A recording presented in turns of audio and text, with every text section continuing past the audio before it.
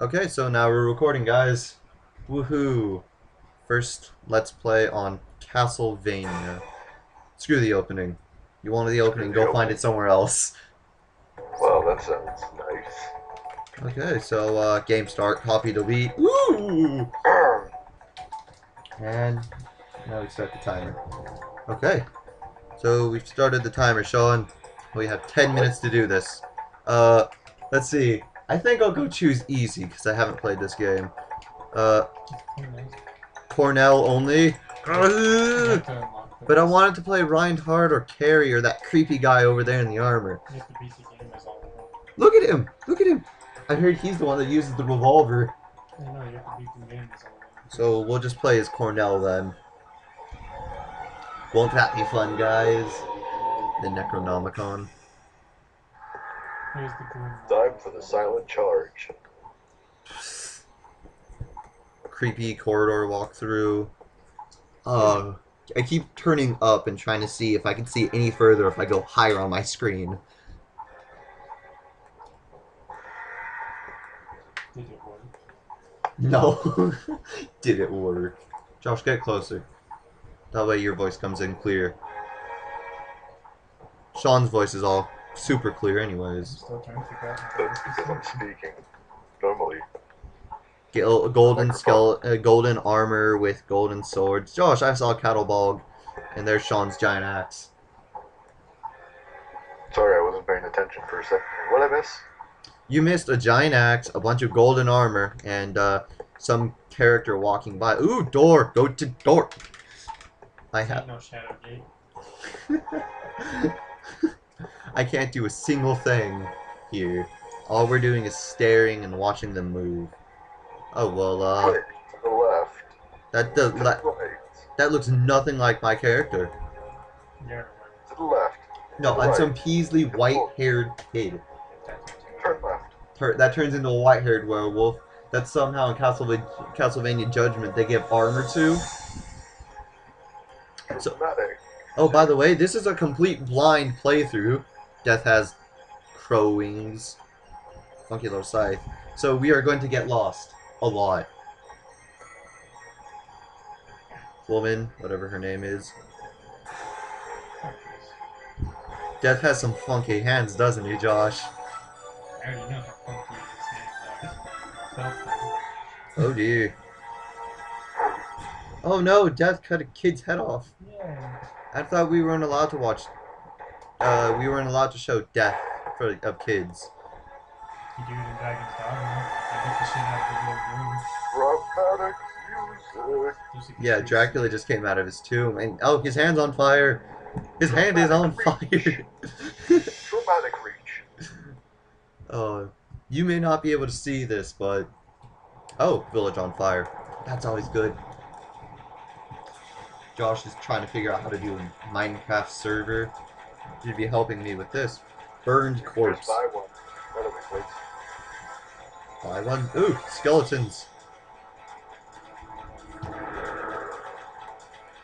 Legs. Yes, he's smart. I'm on fire. Oh, good. Give Run. me a kiss. Punch. Roundhouse kick. He's the brother of Chuck Norris's son.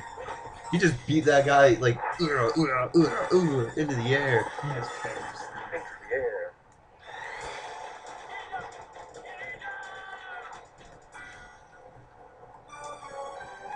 Sean. No, not Sean. Josh, you know that we're doing something very official over here. You know, I was trying to listen to his voice is very low. You're trying to So listen. him talking in the background is what it's going to sound like for me. So Yeah. if people watch this video, then that means that they most likely just heard him speaking as. Yeah, but right now he's watching a YouTube video on how to make a server when I asked for his help on this video. Cornell, also known as Blue Shh, What? shh, Wait, Sean, wait. shh, shh. Through It's a magic talkie of scene. the ancients, this man-beast warrior obtained a physical body of near immortality and a power that surpasses that of a wild beast. The man-beasts, Near. choosing to live harmoniously with humans, sealed away their enormous magical powers to prevent them from being used. However, through severe ascetic training, Cornell acquired the art for releasing the sealed man-wolf power. After a year of traveling and ascetic training, Cornell rushed back to his village, only to find that evil spirits had set the village on fire, engulfing the village in a lotus flower of flames. His only living blood relative, his sister Ada, was carried away by the evil spirits. Now, he must save her. Cornell uses the man-wolf's acute sense of smell to track the scent of his sister's blood. Reinhard Schneider, Carrie Fernandez. We go back 8 years in time, before the period in which these two young warriors risked their lives battling against the devil. Now, the truth that has been shrouded in the gloom of darkness will be revealed. That was an opening, wasn't it? Oh, wait. I think there's going to be more talking. No, there's a giant boat, and no words have been said. It's the guy from Symphony of the Night. I just heard that someone had a sister called Edom. It's Ada. So he ate her? Sean, bad joke, bad time. Perfect timing. Bad joke, bad time, Sean. I don't know how many times I'm going to die through this run through.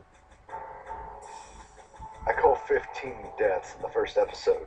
First 15 deaths, we only have 3 minutes left to do this. Exactly.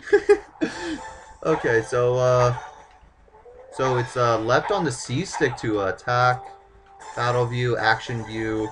I can slide with Z, and then duck and spring me around. Oh, pizza's here, huh? I think we can cut this short then. Okay, Sean, we'll cut this short. Pizza's here. Why? Because pizza's here. Dinner time. Oh. So, we'll meet you on episode 2. Right, Sean?